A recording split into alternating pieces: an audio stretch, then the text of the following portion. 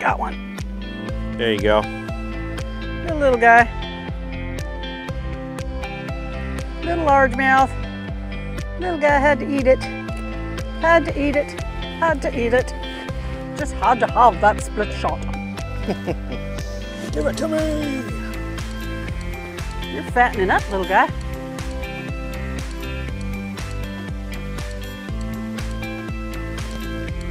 There you go. Decent fish. That's a pretty decent little guy. That'll work. Hey folks, Glenn May here at bassresource.com. Today I want to talk about winter fishing. Primarily 9 lures you need for winter bass fishing. This is not the only 9 lures you can use. This is not the 9 lures that are best for all the time, of all time, the greatest 9 lures.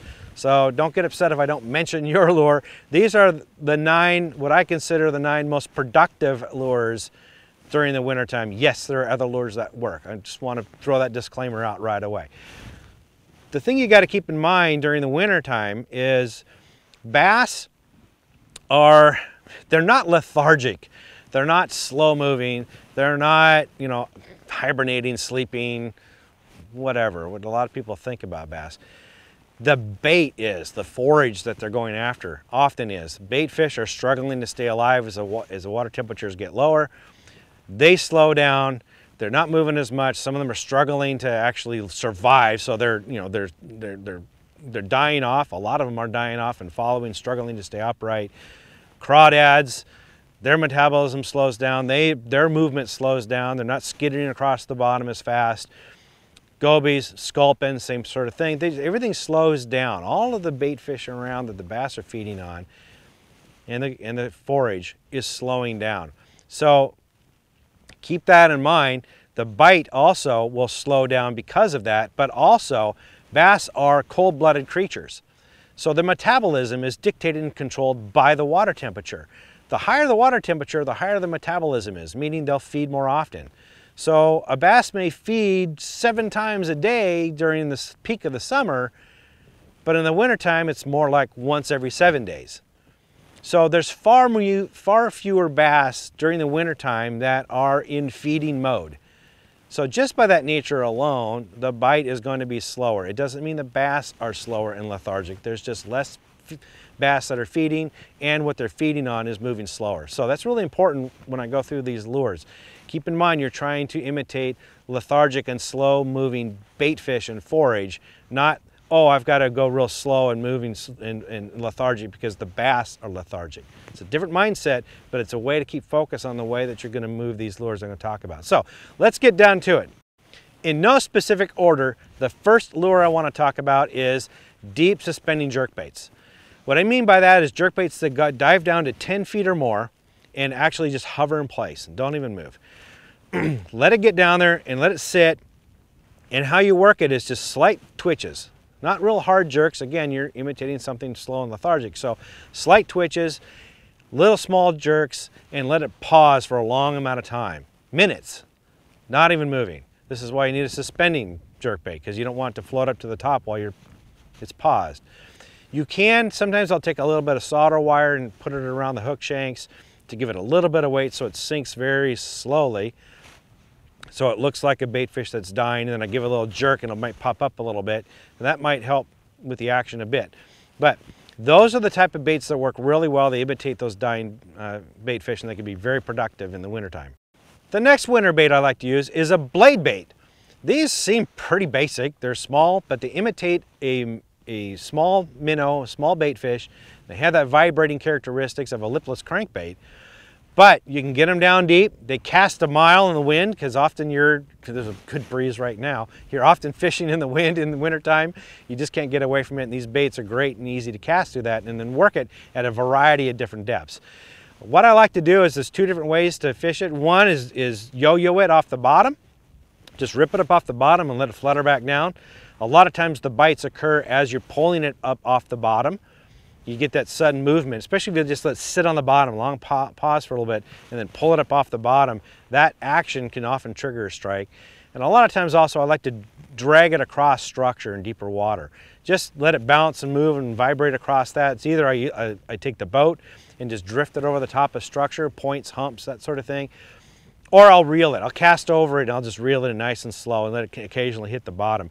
And that works really well during the wintertime.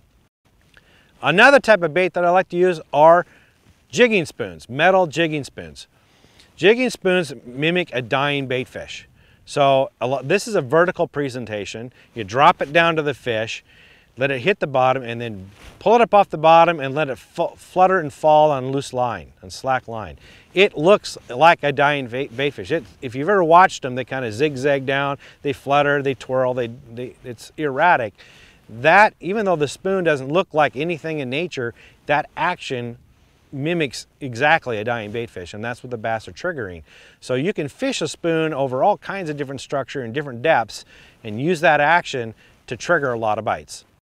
Another metal bait that I like to use is the tail spinner. This is sort of a hybrid between the jigging spoon and the blade bait, because you can fish it like a blade bait or like a jigging spoon.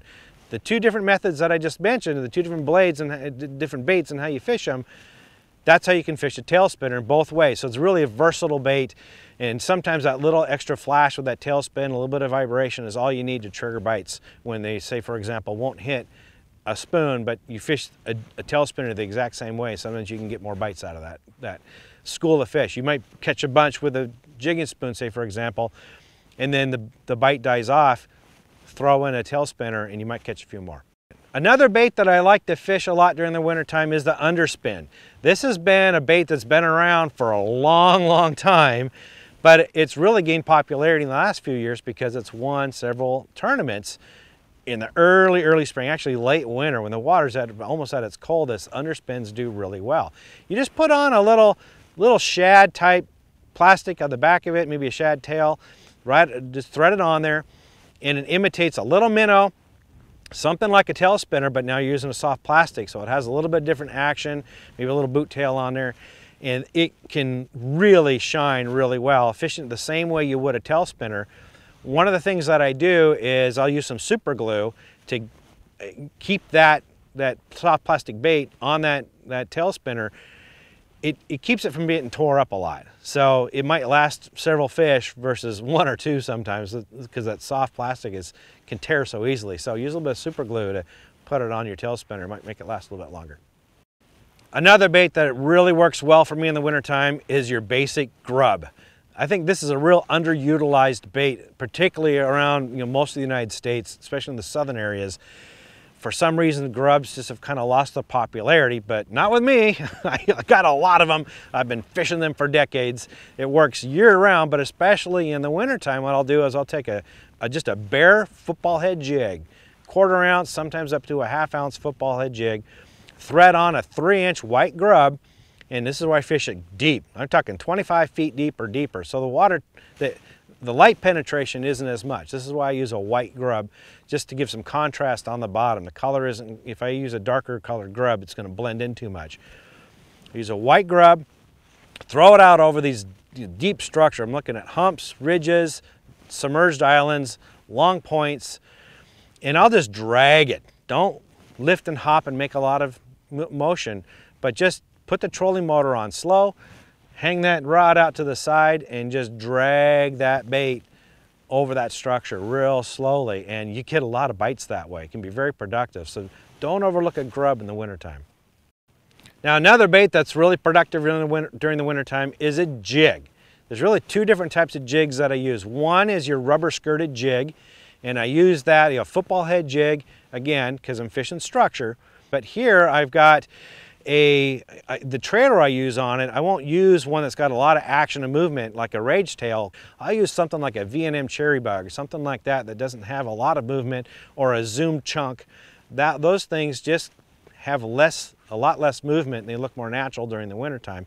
And I'll fish those the same way I did with that grub that I just mentioned. Just drag it over that structure nice and slowly. Another type of jig I'll use is a hair jig. So on the bottom you can crawl it again, just like you did with the grubs, and you're mimicking, in this case, either a goby or say a sculpin, and they stay on the bottom. Sculpins don't have air bladders, so they don't lift up off the bottom, so keep it on the bottom to look natural. Or you can use a hair jig if you find this bait fish and you can see like where they intersect with the structure. Say baitfish are holding 20 feet of water, you can find a nice tapering point, and that's where they're at. Bass will sit up underneath them and wait for those dying and dead baitfish falling through, and they'll engulf them. So take your hair jig and drop it down through that skull, and sometimes you can catch a lot of fish. Works really well with balls of perch. Happens in the wintertime. They perch really bunch up in tight schools, and you can just drop it down through that school of perch if you do it fast enough. I'll use a little bit heavier jig because the perch like to eat these things too. Punch it down through that school, and when you reach those bass, it won't reach the bottom. So hair jig can be really good. The next type of baits I like to use are finesse baits, primarily drop shot and split shot rigs. I'm using 4-inch hand-poured finesse worms. That can be deadly during the winter time. They don't have a lot of movement, they're very subtle. You can move them real slowly, crawl them on the bottom with a split shot, or just barely off the bottom. I use a shorter leader during the winter time than I do in the summertime. So whereas in the summer I'm using 18 to 24-inch leader between the hook and the weight, I'll use maybe 10-inch, 8-inch, because the fish, a lot of times the bass are hanging out right on the bottom. So I want to get that bait right near them. So a little finesse worm works really well for that. Little minnow imitation, 3-inch minnow imitation, again, moving it lethargically and slowly so it looks like a bait fish that's just struggling to stay alive, can really be appealing to the bass. And finally, the last lure that I like to use, and certainly not the least, one that's very productive for me year-round, but especially productive in the wintertime, is a 3.5-inch tube. I like to fish that, again, on a split shot rig, drag that behind on a split shot, but I find it to be really productive if I just thread it on a jig head, a little ball head jig head with a wire guard on it. 1/4 ounce is all I need, maybe a 3/8 ounce, but nothing heavier than that. Sometimes I'll even go lighter to an 1/8 ounce, because what you want to do is you want it to spiral downwards. Look like a dying bait fish. Get that action in. So it's really the fall that you're aiming for, especially early part of the winter when a lot of the bait fish are dying. That's what you want to key on. So a lighter jig head, rig it a little cockeyed on the jig head so that it spirals downward. That death spiral can be really, really productive. Later on in the winter, when there's not as many bait fish that are dying, a lot of them have died off by now, then I'll put it on a heavier jig head and just crawl it on the bottom and drag it like I showed you with the jigs and with the grubs.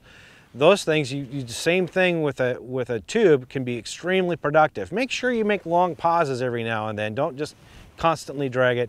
Just move it along, give it a pause, wait a while, and then move it again real slowly. Just crawl along the bottom. Just make it look like a crawdad that's slowly lumbering along, that can't get away or isn't going to move very quickly if a bass attacks it. It looks dynamite. It's a great presentation. I love fishing tubes in the wintertime. So those are the top baits that I find very productive during the wintertime. Again, it's not the only baits you can use. I've caught bass on crankbaits and on spinner baits and top waters and other lures during the wintertime. So don't get all upset if I didn't name your bait. Also, again, keep in mind, these aren't the best baits of all time, so I'm not giving that list. This is just for wintertime only. If you have at least these 9 baits in your tackle box during the wintertime, you're bound to catch some fish. For more tips and tricks like this, visit bassresource.com.